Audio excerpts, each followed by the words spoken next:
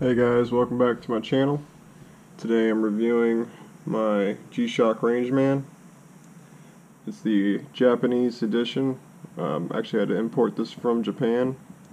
It won't be found here in the US with the black band, all blacked out, with the black face. You can find this face in the green, but you cannot find it in the black. So, definitely had my eye on this watch for a while. Very good looking watch.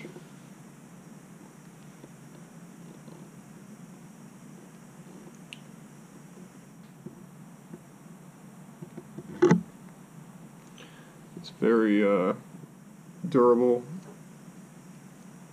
very user friendly. Had this for, I'd say, over a year now.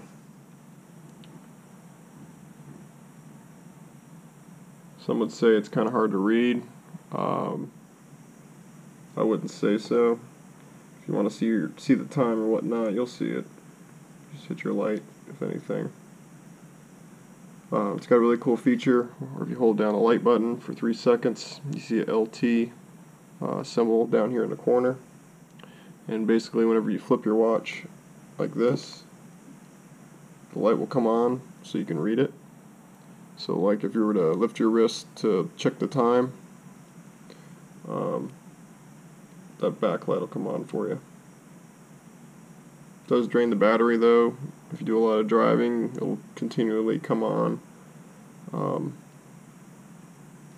The band actually is the one that has the actual carbon fiber inside. I think I paid around $360 for this, somewhere around $330. Very strong, heavy-duty watch. If you want to check the authentication on your watch, flip it over and see if it's a true Japanese import.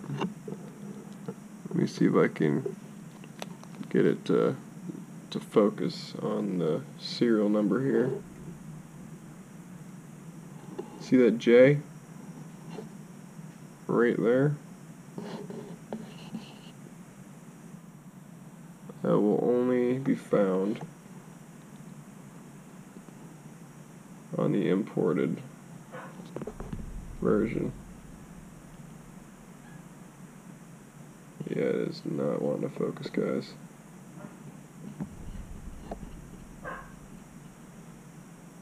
Yeah, but it says BJ. No, it's not what that stands for. It stands for Japan. But yeah, it's got a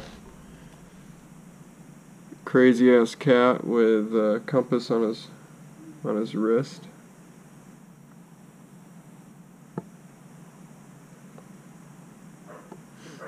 Let me show you some features real quick. This one does sync with the atomic clock like all G-Shock watches. You can do it manually or it'll do it when it's convenient for the watch. Usually tries to do it around midnight. It's when the signal's greatest. Alright, so this button on the side here actually lets you cycle through 3 sensors that are built into the watch. Let me get the lighting right so you can see it.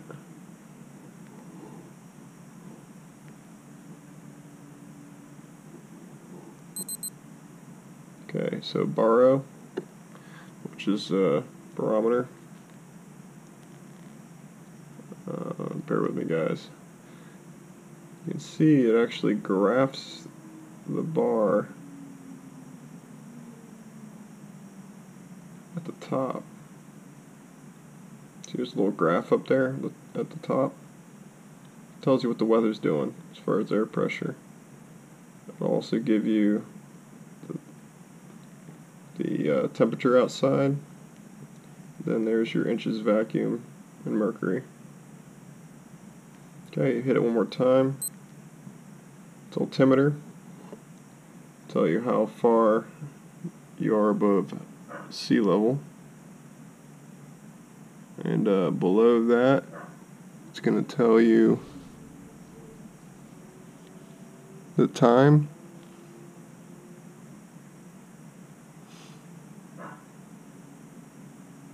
Hit it again, and it brings it to the compass. So it'll actually give you a compass reading.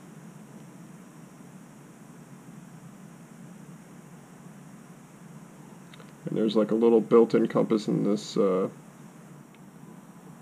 circular dial here. Tells you where north is. It'll actually give you a degree. If you can turn the watch, it'll tell you where you're pointing it, which is nice too. Other than that, it's got like 5 alarms, so you can set those. It'll also tell you when the sun is coming up.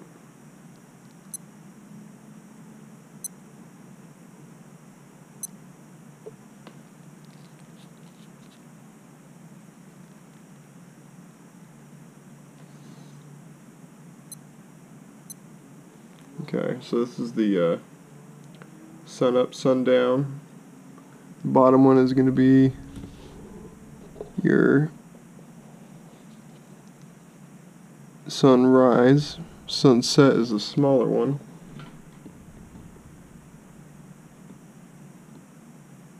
This is a nice feature. Then you can also save readings that you've taken.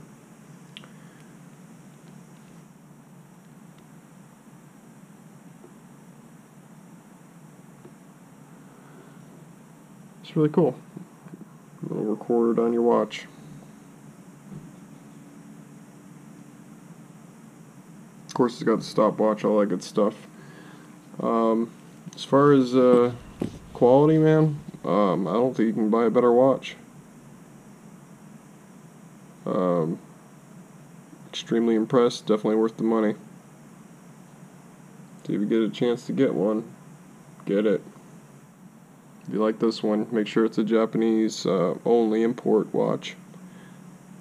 And you'll be one of the only people, I've never seen anybody with one of these, this exact Japanese model, anywhere. So, check it out, guys. Thanks for tuning in. Like the video, subscribe. I'll send some more your way.